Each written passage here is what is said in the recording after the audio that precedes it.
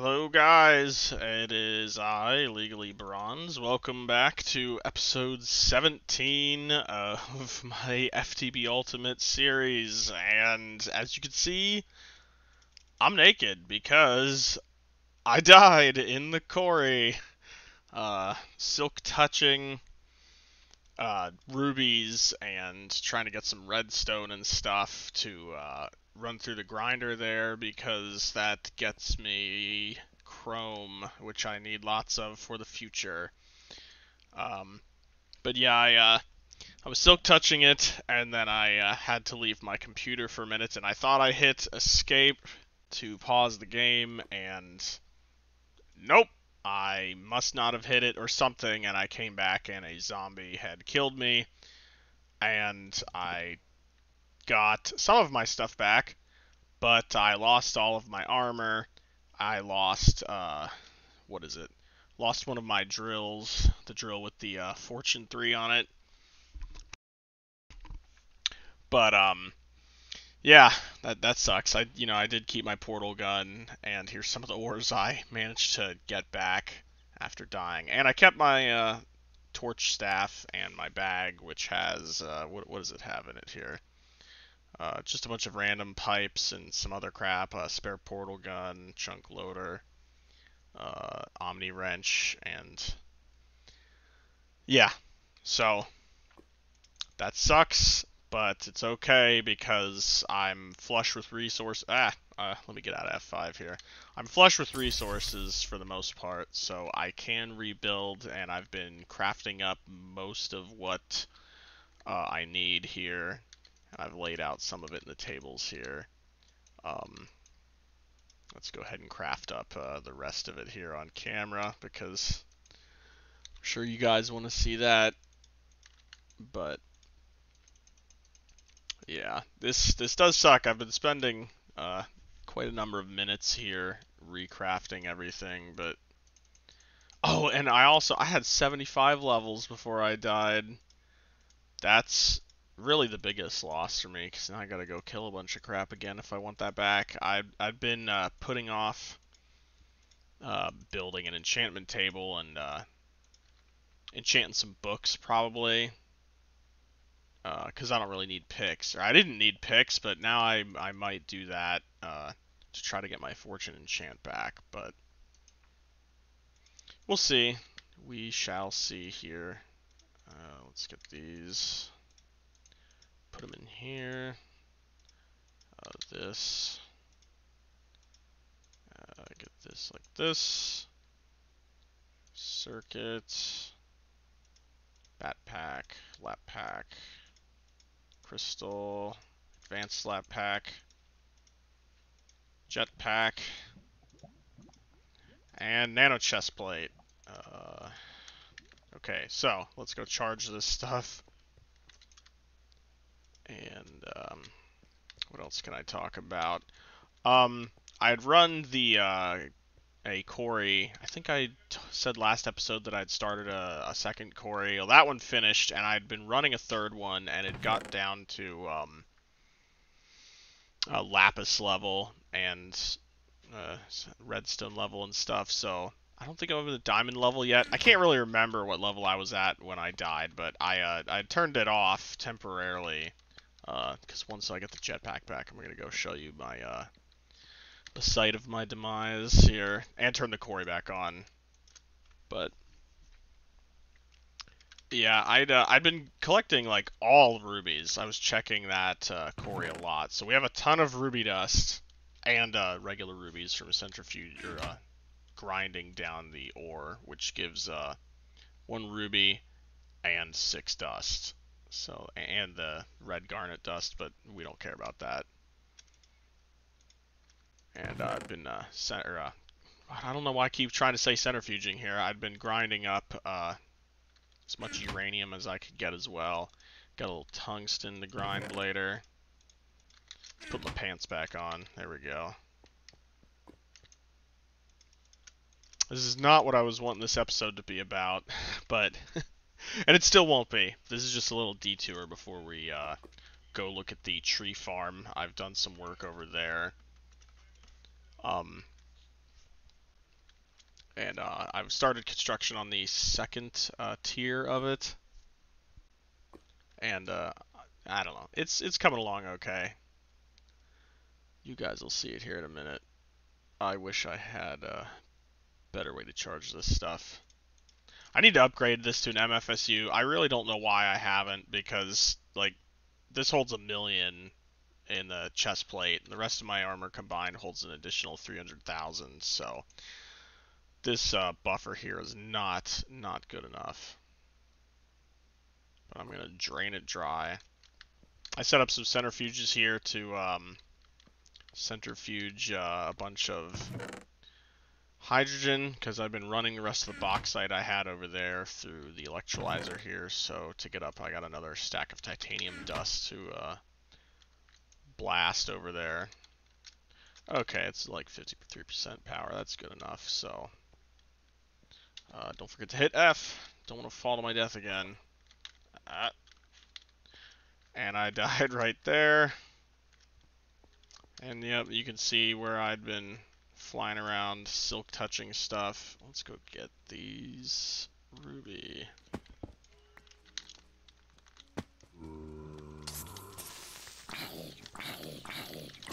And I guess try to grind for my XP back. What I could do to get a lot of XP rather quickly is come down here and just break all of the Nicolite there. It gives a decent XP. Break the root or them sapphires as well. Not sure if I'll do that yet. I might not actually turn the turn this back on. Don't know yet. But yep, died right there in the corner. Came back at my base, or not. Came back to my death screen. I could see all of my stuff in the corner. Fairly certain the zombie took my armor. I'm not 100% sure. I might have lost some stuff to this quartz. Is this quartz? I can't remember. Yeah, might have lost some stuff to that quartz crystal. Not really sure. I get everything valuable here. Ah, screw that redstone. Oh, creepers. Oh man.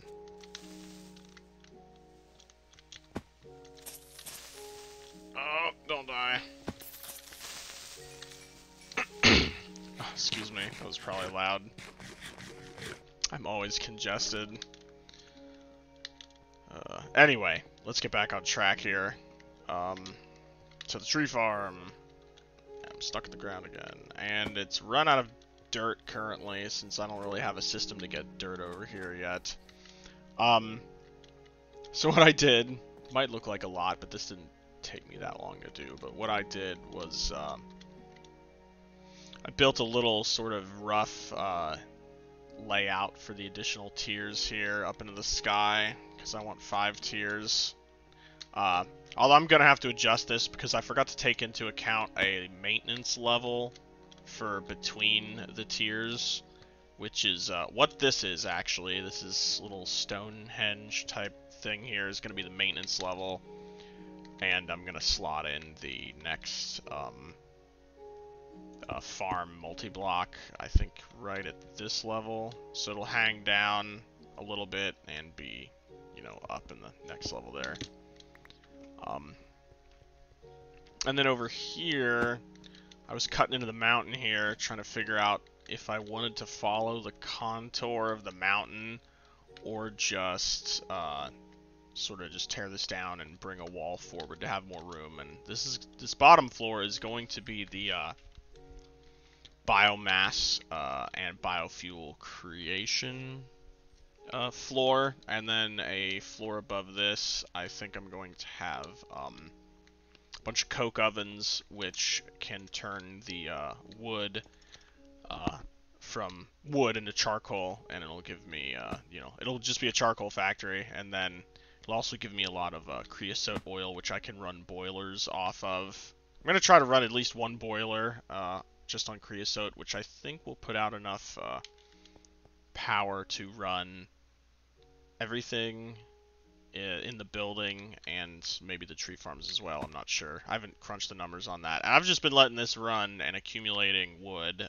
We got 2 full stacks of, or 2 full barrels here, and another almost chest. I think this holds 81 stacks, so got like another barrel there basically, and produces a lot of sand. Good passive sand income. Got a lot of saplings here too. Oh, got a bunch of stuff left over in here as well. So this is all biomass profit right there, or biofuel profit, and then the apples will be squeezed. You could turn it into apple juice, and when you put it in a fermenter with the saplings, it will give you a little bit extra biomass. So that's nice. It also produces mulch when you squeeze the apples. A 40% chance to produce mulch, which, if I remember correctly, is also an ingredient. You can use it in place of fertilizer, which is very nice. I think that's it for updates on what I've done so far. Oh, I added a chunk loader as well, because gotta have that. I've been processing some of the ores from the quarry as well. Made some coal dust because I had to make a bunch of plate, or carbon fiber plate for rebuilding all my armor. And I think that's it. I'm not sure. I'm trying to think here real quick. I think that's every single thing that I've done between episodes until now. Oh, okay. 9 is too many. That's fine. Put that in the extractor. Yeah, I'm pretty sure that's everything. So what I'm going to do now is probably cut here and then go figure out exactly how I want... let's go through here. Gonna cut here and figure out exactly how I want to lay this room out and get everything for that, and we'll set it all up. So, I'll see you guys in a minute. Hey guys, I am back, and I have the room finished. It's also been like 4 or 5 days since I recorded the previous clip. I got a bad head cold, and I just haven't really been able to record, and I was even feeling so crappy. It's taken me like 4 days to make this empty room. But I'm feeling better now, and I am ready to record again here. So let's go down here and take a look. Oh, there we go. Here we go. Okay, so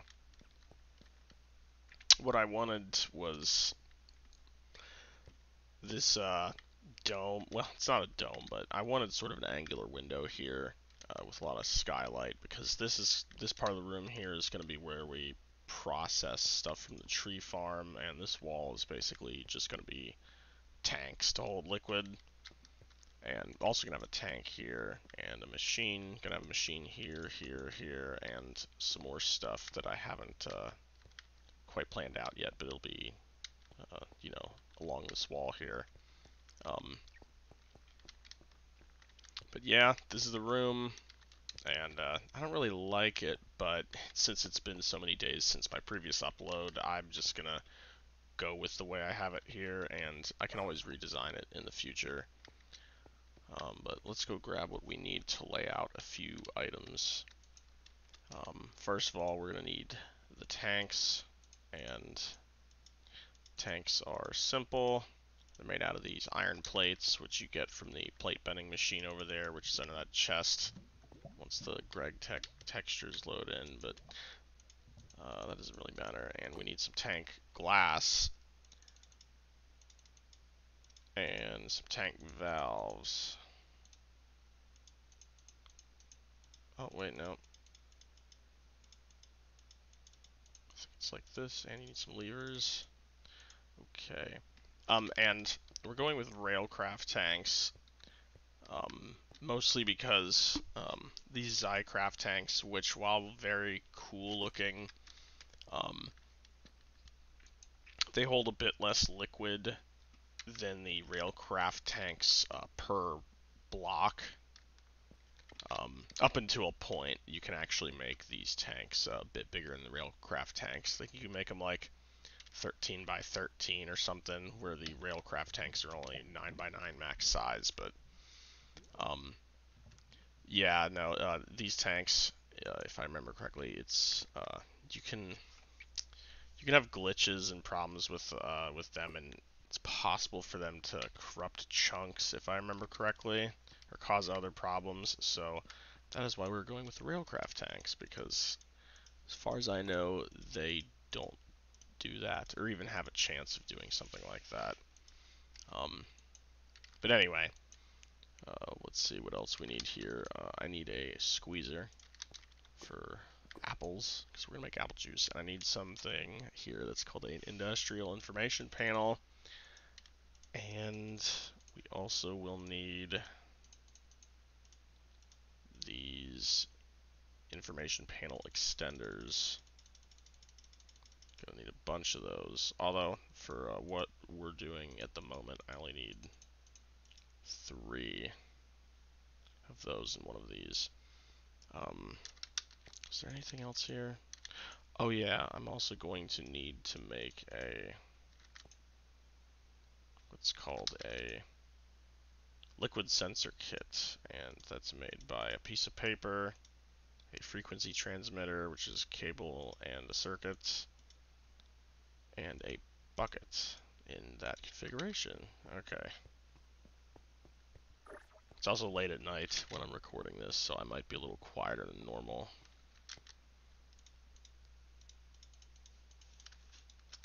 Okay, now I've got some tank blocks, and we will lay it out. This is going to be the apple juice tank here. And going to put the squeezer here. And I had plans to set up more in this room in this episode, but I just wanted to rush this episode out because it's been so long. I think it's going to be like a week before this episode ends up going out for everyone to see, so sorry about that, guys.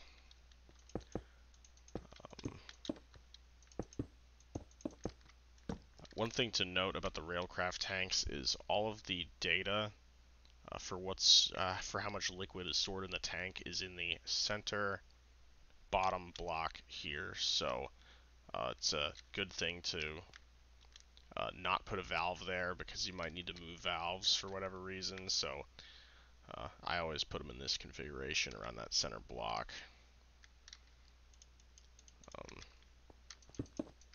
Because if you break that center block, excuse me, like once you build the tank and it forms the multi-block and you put liquid in there, you're able to break any number of blocks of the tank, and if you rebuild it, all the liquid will still be in there when you reform the multi-block. But if you break this block, you lose everything. So just something to note if any of you that are watching this are actually playing this mod pack and you have no prior experience with it. Oh, don't want that right there.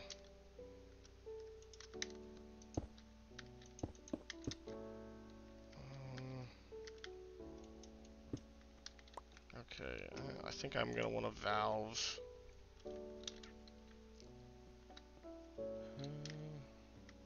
Probably right here should be fine. Put one on the top, just in case. Gonna need one in the front here, and yeah, I'll just put one in the, the back and each side. Cover all my bases.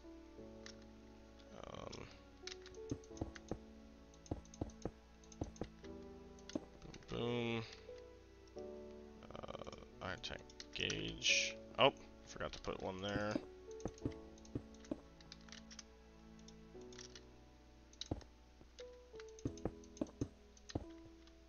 Okay, so multi-block is formed. This tank holds 2.4 million units, or 2,400 buckets. Gonna have a lot of apple juice in there, but we'll be using it fast because I plan to pipe it into the blocks that are gonna go there. But that'll be done way later, not in this episode. And so now for this here, the industrial information panels, and what you do with this is, actually I can't set that up yet because I don't have any liquid in this tank. Let's give this block some power first of all, and go get some apples real quick as well.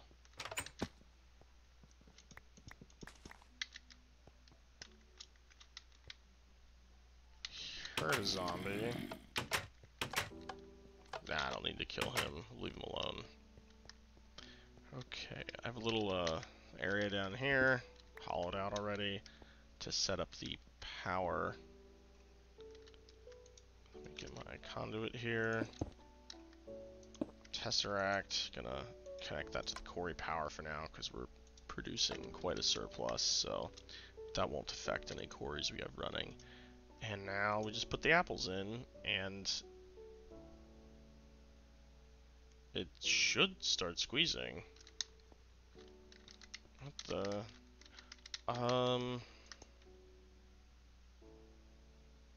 Oh wait, receive power? Okay, the boiler might not actually be chunk loaded. Maybe that's the problem.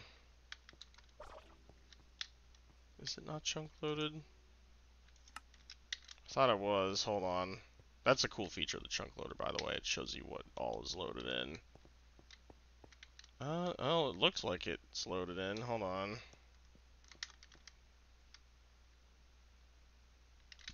Yeah, it looks like it is, but I'll move the chunk loader just in case. Or I could have just extended the range that it loads, but I don't want to bump that up to 25 chunks. Don't need to load that many. Okay, let's see if that fixes that issue.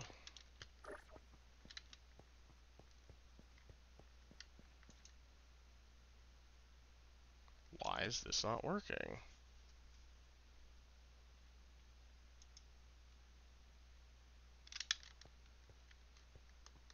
Oh, hold on. I think I know why. Is it... Do I have to really set that to pull out energy? I thought it auto-outputted. Okay, I did. I'm too used to playing with the newer, what do you call it? Thermal expansion these days. But, you know, we got it fixed. That's what's important here. Let's, turn that to output and put a lever under here. Okay, so apple juice going in the tank. And now what we can do with the sensor kit is shift click on the tank. Then we go over here to the information panel, and what is that? The sensor kit turns into a card, and we stick this in here. And this is going to be apple juice.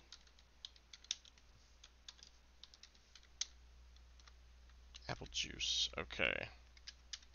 And what we're going to need is a lever on this block. I don't know if it works on every block, but yeah, okay, you need it just on that block. Apple juice, and it tells you all the information about this tank. So, which I think is pretty sweet. So, yep, apple juice, how much we have, how much is free, total capacity, and the percentage of fill. So, that's pretty nice. I plan to have another tank here for biomass, then one for biofuel over here, and then I was thinking of putting 2 screens next to the tanks here and here.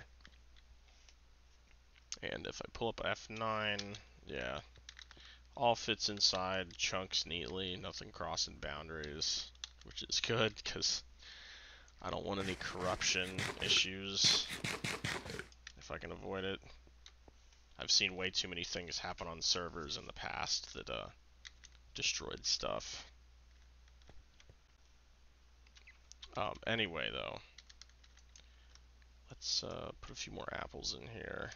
Let's go get a bunch of stacks, fill it all the way up.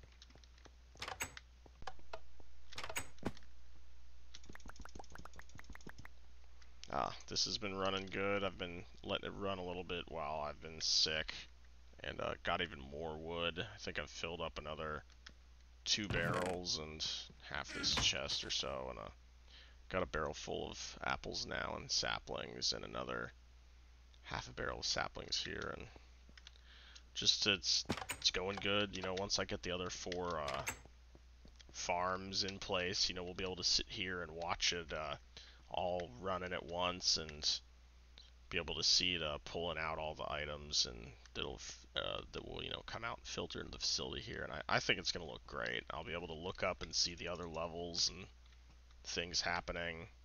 You know, maybe not, I don't know. It's all probably going to be hooked up to the AE, so you won't really be able to see anything happening, but I'll know it's happening. That's good enough.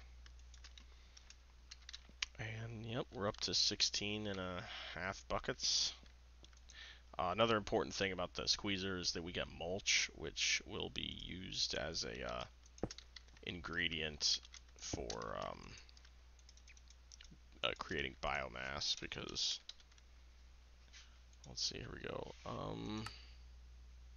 Yeah, it'll be a secondary ingredient in the fermenter instead of having to use the fertilizer we have, because if I remember correctly, the mulch lasts longer in the fermenter, if the wiki is correct, which hopefully it is.